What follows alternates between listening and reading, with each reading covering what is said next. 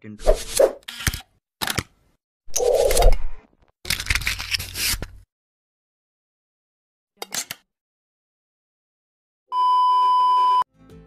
Okay guys, welcome back. So we're going to start with another module, but with the same chapter, which is all about the strain. So this time we are going to discuss all about statically indeterminate members. So ano ba yung ibig sabihin natin when we say statically indeterminate? So bago lahat, again, regards lang sa mga asamahan ko, sina Engineer Jake Maramot, Engineer April Jan Montilla. So thank you sa paggawa ng mga module and PowerPoint na ito. Okay, so let's proceed with the next slide.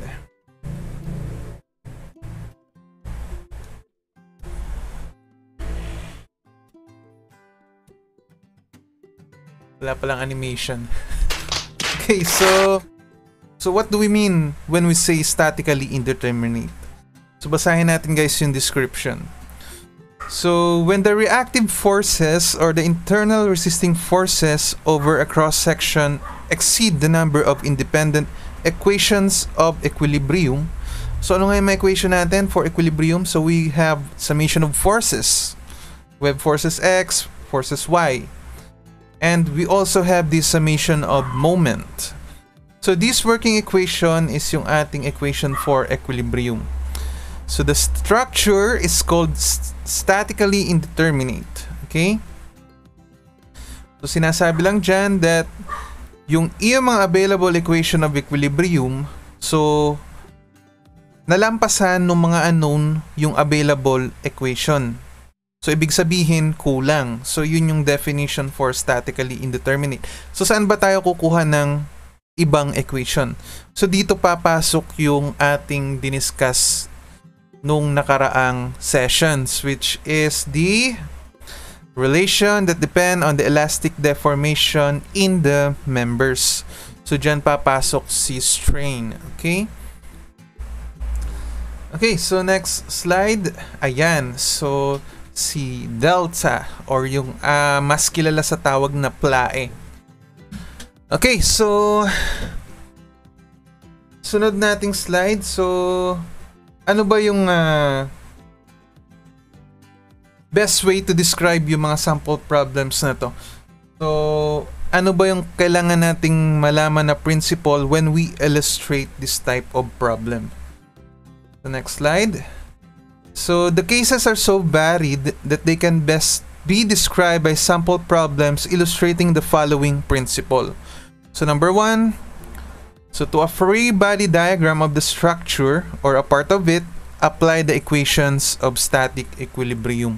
So dun nga sa ating SRB, di ba, gumagawa tayo ng free body diagram, and from that inaalam natin yung mga unknown na mapapalabas natin using the equations of static equilibrium. Using the equations of static equilibrium. So si summation of forces X, forces Y, and summation ng moment. Now, if there are more unknowns than independent equations of equilibrium, obtain additional equation from the geometric relations between the elastic deformation produced by the loads. So sasabihin natin na magdi-deform dapat yung iyong system na yon. Okay? Para makapagpalabas ulit tayo ng isa pang equation or two para malaman natin yung mga unknown. So to define these relations clearly, you will find it helpful to draw a sketch that exaggerates the magnitude of the elastic deformation. So guys, ito yung sinasabi ko from the previous videos. So kasi yung ating mga deformation naman, sobrang liit naman talaga niyan eh. Kung i-scale mo siya, eh napakaliit, mahirap siyang i-visualize. So mas maganda exage mo siya dun sa drawing para mas madali para sa inyong i-analyze yung figure. Okay, so para mas maunawaan kung ano ba yung statically indeterminate problems, mag-try tayo mag-solve ng mga sample problems.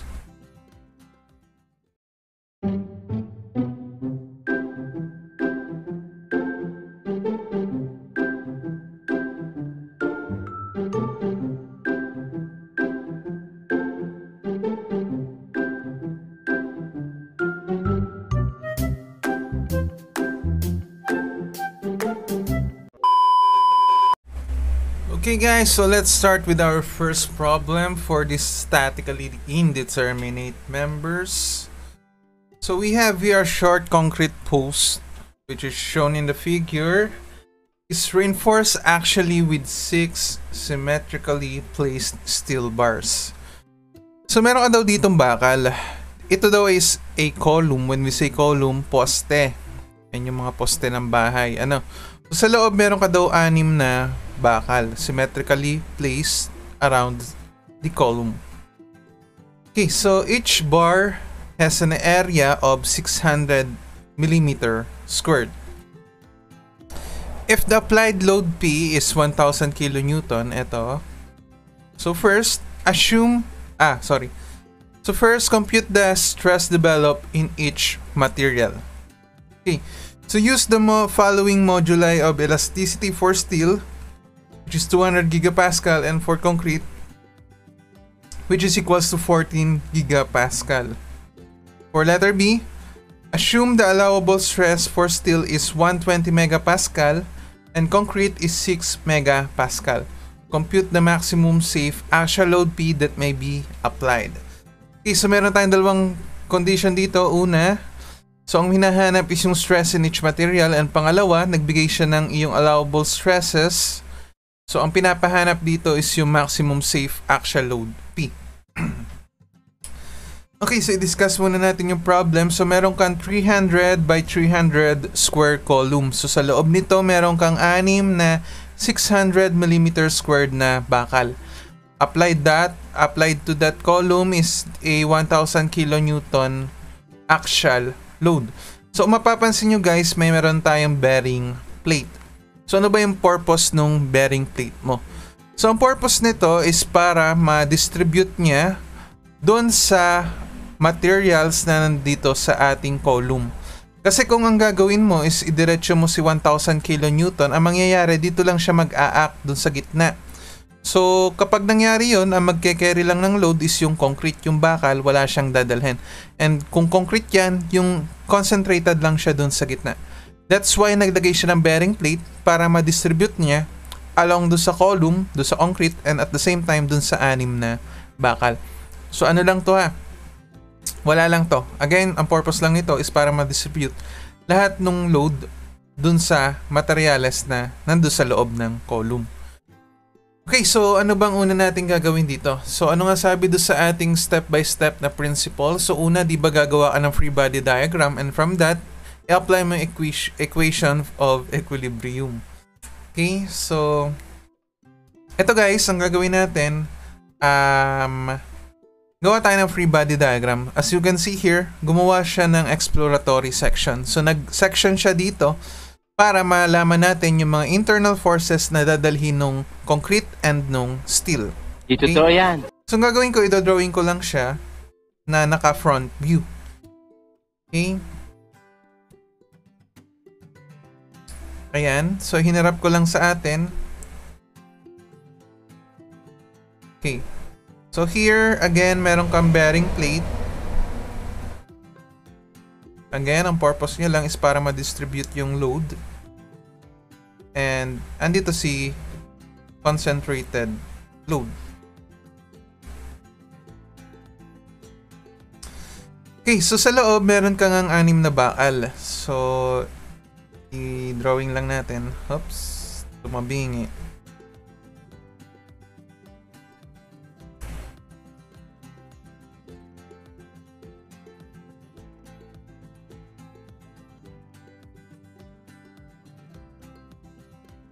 Okay na yan. So, yung another 3 is nasa likod lang yan. So, ito yung mga bakal natin. Doublein lang natin para kita.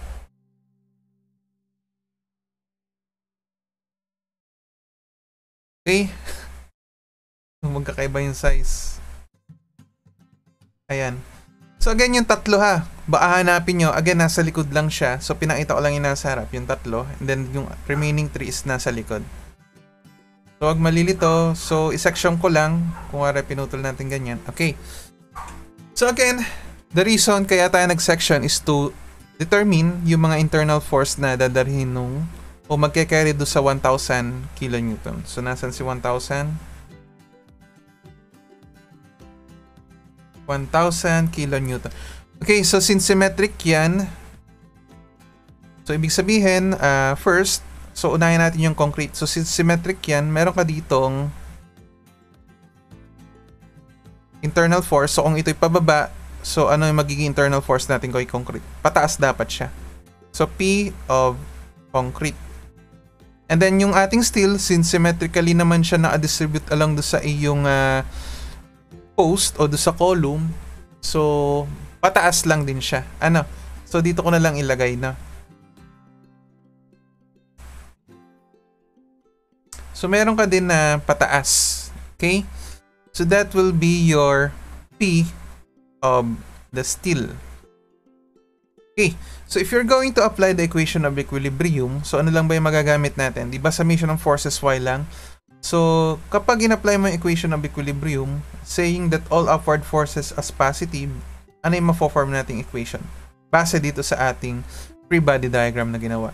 So diba ang equation lang na magagawa natin is P steel plus P ng concrete is equals to 1,000 kilonewton. Okay.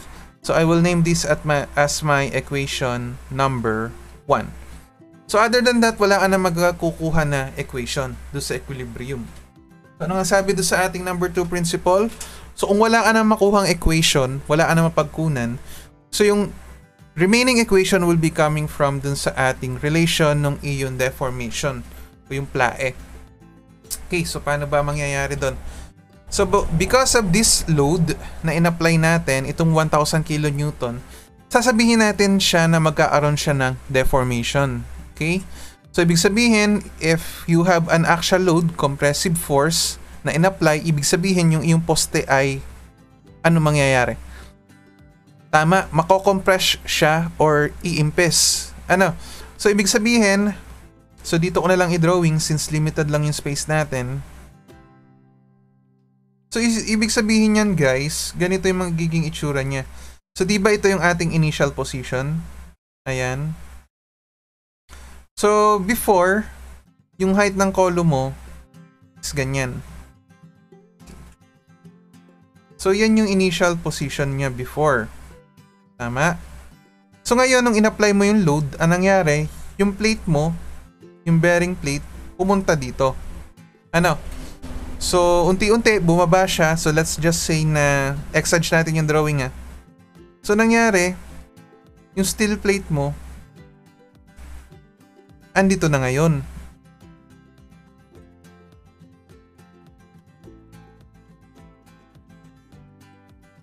Ayan. So, ito na yung steel plate. Okay? And then, yung load mo, andito ngayon si load P na 1,000 kilonewton. Ibig sabihin, this will be your, eto. Ayan. So, this will be the final position nung iyong bearing plate. So, ibig sabihin, ito, nagkaroon ka dito ng deformation. Kita ba sa diagram? Okay. So, ayan, nagkaroon ka ng deformation. Ayan. So, ito yung magiging deformation mo.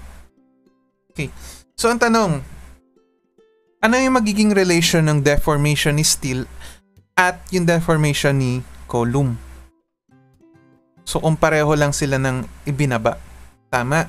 If that is the case, therefore, I could say that yung equation number 2 will be coming from the relation of their deformation or the deformation between the two materials.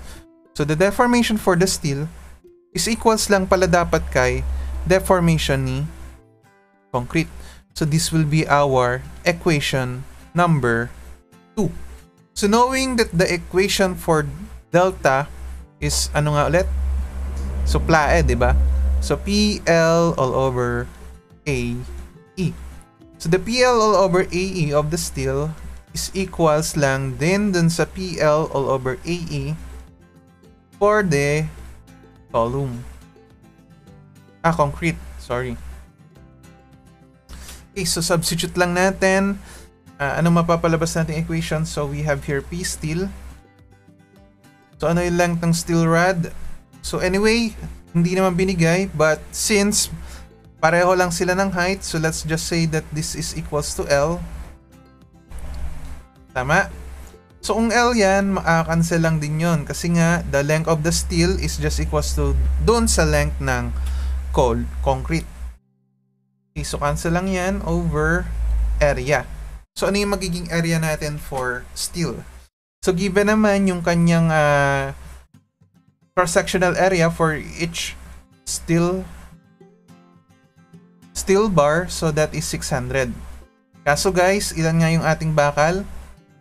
Tama, 6. So multiply mo rin siya ng 6.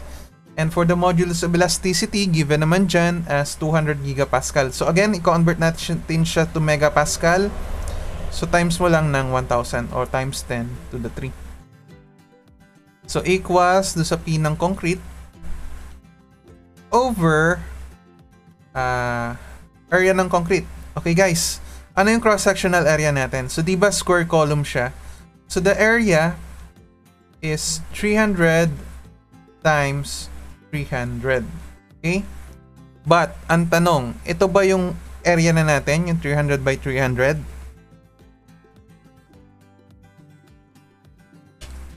Okay, so tama. Tama na mali.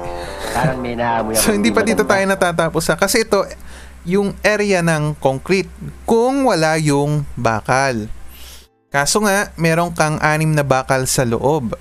Tama? So dapat, ibabawas natin yung laman niya na bakal. So minus 6 times 600. And then, multiply mo lang siya ng modulus of elasticity ng concrete na 14 gigapascal. O 14 times 10 to the 3. Okay? So, ang gawin ko guys, i-transpose ko na lang sa kabila itong part ng equation na to. Or ang mangyayari, kunin ko lang yung pambura. So, ito, magiging minus lang. Okay? And then, dito, lagyan natin ng equals to 0. So, this will be our equation. Ito yung magiging panibago nating equation number 2. So, with that, we can now solve for the value of the P steel and P concrete. So, 2 equation, 2 unknown or by elimination. So, equation 1 and equation 2. So, solve equation 1 and equation 2. So, what will be the value of the P steel and what will be the value for P concrete? Okay guys, so ang gagamitin kong calcu is yung yung merong equation. Wala pa yung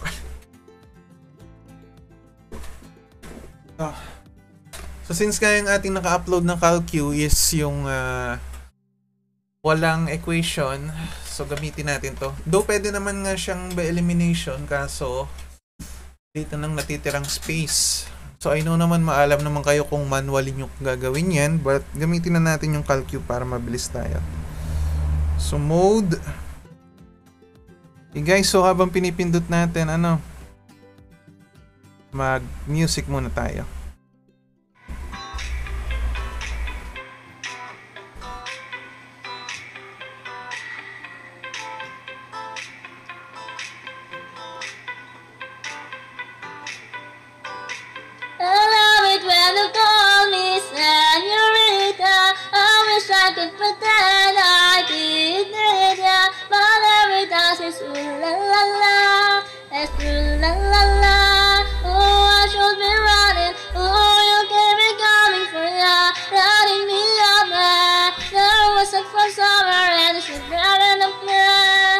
Before I have a new night, la la la. I feel like ooh la la la, yeah. No summer moonlight with us for us in the sun, take on the sunrise. Her body flew across my heart, la la la. It feels like ooh la la la, yeah. I love it when you call me señorita. I wish I could pretend I didn't need ya, but every time it's ooh la la la, that's ooh la la la. Oh, I should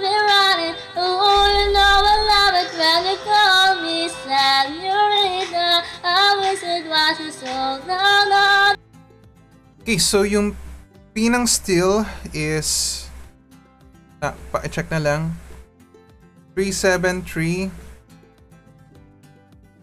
134.3 373,134.3. Kaso ito yung naka-Newton. So, i-convert ko na lang guys ha. Diretso convert ko na siya. Kasi kasya eh.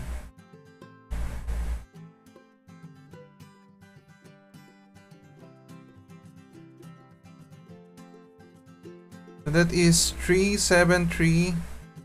373.1343 kilonewton. And for the concrete, so that is 626.8657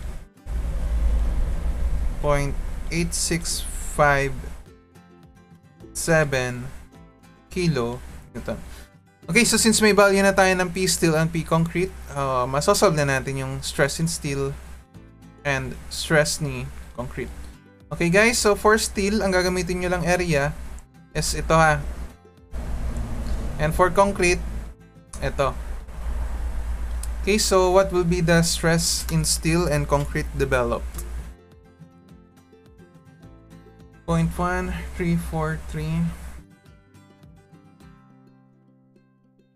divided by 600 divided.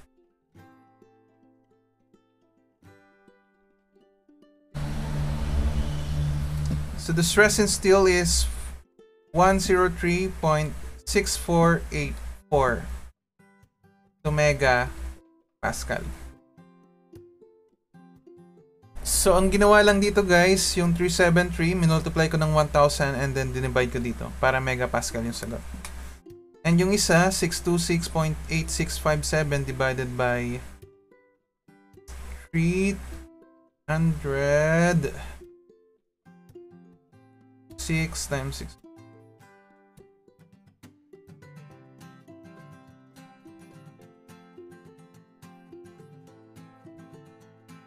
So 626.8657 times 10 to the 3 divided by 300 times 300 minus 6 times 6.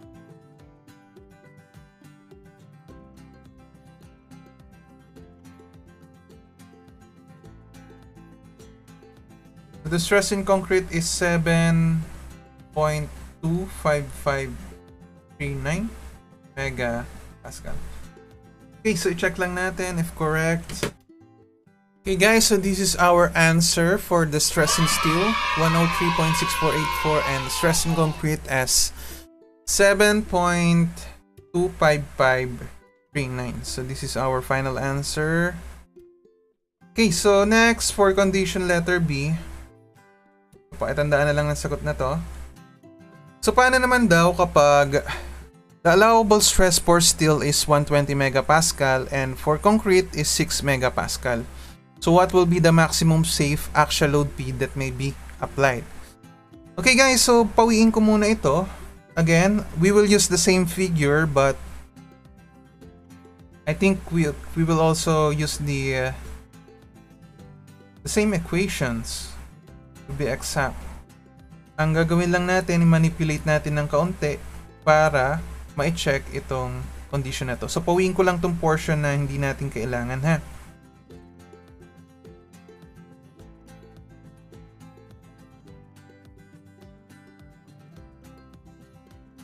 Okay.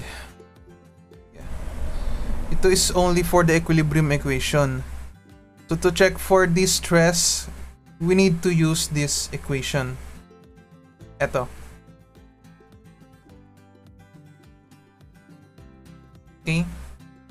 So i-equate lang natin dito. Ito, i-move natin dito guys. So we have, again, P over A. Ito. Diba stress lang yan? So stress ni steel over the modulus of elasticity na 200 gigapascal or 200 times 10 to the 3. So equals to stress ni concrete over the modulus of elasticity which is equals to say 14 gigapascal or 14 times 10 to the 3. Okay, so I will say this as my equation 2a. 2a. Okay. So isusulat ko na lang ng green ha para at least madaling ma-identify kung alin tayo. Okay guys, so kung maalala, di ba meron tayong condition dito? So ang allowable stress mo for steel is 120 and yung for concrete is 6 megapascal. So guys, ganito kasi magiging kwento dyan. Doon sa condition letter B, sinabi meron siyang allowable. When we say allowable, ito yung maximum na pwedeng stress na makarry nung bawat material. So for steel, hanggang 120 lang siya. And for concrete, hanggang 6 megapascal lang siya. Siguro ang iisipin ng iba, sir, pwede kaya siguro na ganito yung gawin natin. Di ba stress, sabi mo nga, is P over A. So kung ganyan yung equation, di ba pwede kong gamitin to? Itong equation na to, kung saan magiging ano lang siya. So, di ba stress ni steel? So, 120, i-multiply ko lang ng multiply ko lang nung area ng steel, given naman. Tapos yung isa, sir, i-multiply ko yung 6, and then area nung concrete. So, makahanap ko na yung P. So, if ito yung magiging condition mo, this is incorrect. Kasi, sabi nga dito, ito yung allowable. It doesn't mean na sabay nilang marireach itong 120 at 6 megapascal. Meron at meron dyang isang mauunang ma-reach yung kanyang allowable stress. And then yung isa, siguro mga almost dun sa allowable stress. Pero guys, tandaan that since ito nga yung allowable, never ka dapat nalalampas dyan sa allowable. So dito magkaaroon tayo ng checking. Okay? So first, gamitin ko na yung blue. So alin sa tingin nyo ang unang marireach yung kanyang allowable stress? Alin yung unang mas affected dun sa change in load o dun sa load na dadalhin nila? Okay, so mag-assume tayo, wala namang problema. Again, if may lumampas naman, ibig sabihin mali yung napili natin. So let's just assume. Doon naman tayo magaling mag-assume. Tapos sa huli masasaktan lang. So consider that yung steel natin will reach yung 120 megapascal. Okay? So what will be the stress in the concrete? Okay? So substitute mo lang siya dito. Okay guys? So 120 over 200 times 10 to the 3. So equals dun sa stress ni concrete over 14 times 10 to the 3. So what will be the stress in the concrete? So check natin, gamitin natin yung calcu. So we have 120 times 14 times 10 to the 3. And then divided by 200 times 10 to the 3. So ano yung sagot natin for concrete? Okay guys, so ayan. So nagkataon tama agad yung ating nakuhang sagot. So the answer is 8.4. Ay, mali pala. 8.4 megapascal. So bakit ko nasabing mali? Okay guys, kasi kung mapapansin nyo dito, ang sabi nga doon sa concrete, 6 megapascal lang yun. Ang napalabas natin is greater than 6 megapascal. So ano mangyayari dito sa ating system? Madudurog na yung concrete. Magfe-fail na yung structure natin.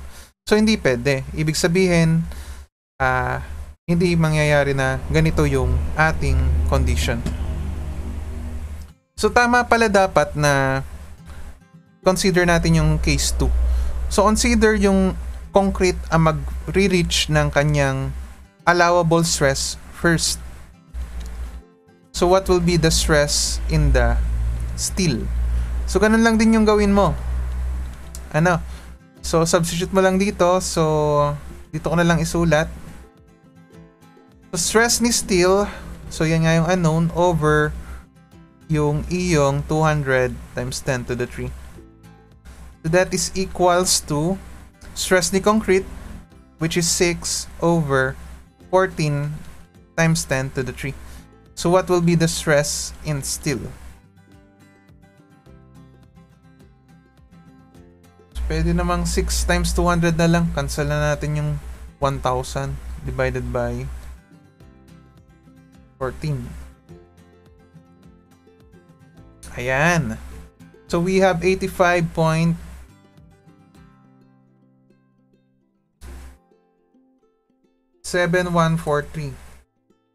18.7143 megapascal. So as you can see, that is less than 120. So ito yung tamang sagot. Ibig sabihin, kapag ang concrete mo is nakaramdam na ng 6 megapascal, ang madidevelop pa lang na stress kay steel ay 85.7143. So with that, yan yung gagamitin nating actual stress para mahanap natin yung maximum safe axial load P. So dito guys, ang nangyari ngayon, wala na si 1,000. Yan yung hinahanap ngayon. Okay? So paano mo gagawin yun? So, dyan mo ngayon papasok yung equation number 1 kanina. Kung saan P steel plus P concrete is equals to P. Mapapalitan lang to ng P. Kasi yun na nga yung unknown. O P max. Okay, so magpawi lang ako ng ilang portion dito. Siguro ito na lang yung pinagkamalian, yung hindi tumama do sa condition. Pawiin ko lang guys yan ha.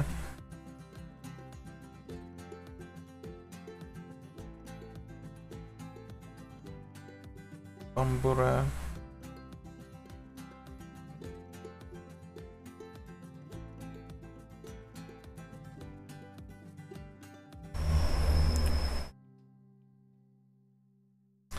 Okay, so apply ulit natin to. So diba P steel plus P concrete is equals to P. So P steel plus P concrete is equals to P max. Again, yung P max yung unknown. So again, stress, eto, alam natin yung principle na yan. So stress in steel. So that is, ito yung gagamitin ha, 85.7143. Kasi ito yung na-develop kapag ito yung na-reach ni concrete. So 85.7143 multiply by the area. So 6 na 6 times 600. And then plus P concrete. So yung ating stress in concrete is 6 multiply by 300 times 300. So that will be equals to P max. So what will be the value of your P max, or the maximum safe load P? Pindutin lang natin. So 85.7143 times 6 times 600. Guys, may nakalimutan pala tayo dito ah. So 300 times 300 and then subtract yung ating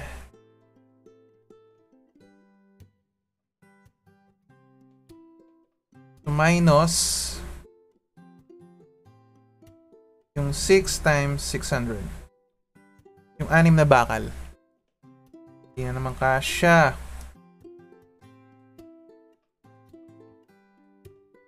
Minus 6 times 600.